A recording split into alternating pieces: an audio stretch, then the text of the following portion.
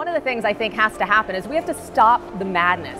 And that madness is that every student has to go to college and get a 4-year degree to be successful.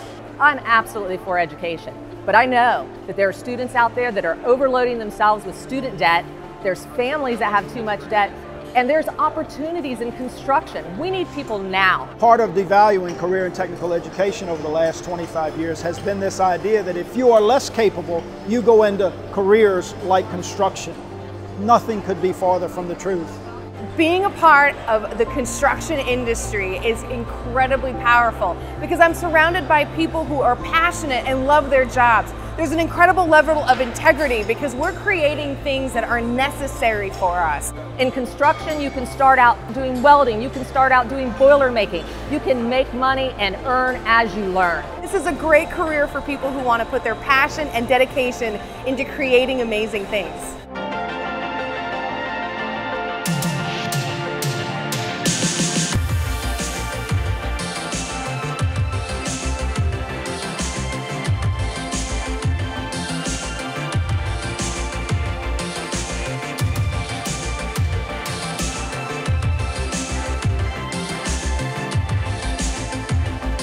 I had a full ride scholarship for music, and I still realized that my education would be so expensive that I could never pay this off with the degree that I was getting. That's when I enrolled in the program at Savannah Technical College.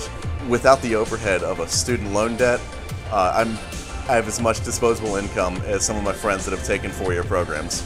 Construction is not just swinging a hammer anymore these days. I have calculators on site, I have laser levels. The entire thing, every design that I do is done on a computer first and then approved. So the technology is super efficient. Everything is going to change throughout the job. So you have to think on your feet, you have to be smart with math, and you get to work with your hands. It's a great profession.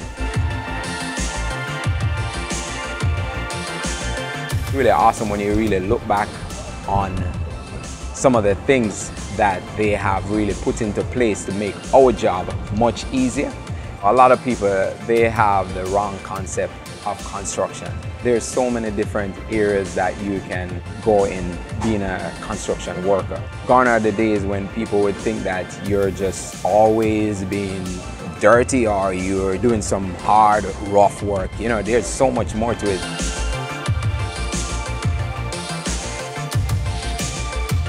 And I can tell you for a fact, there are multiple pathways to success, construction being one of them. So when you're considering what to do after high school and the career path to take, know that there are lots and lots of options out there. Thank you for checking out this video. Learn more about NCCER and build your future by clicking on the link. Like, share, and subscribe to stay up to date with our newest videos.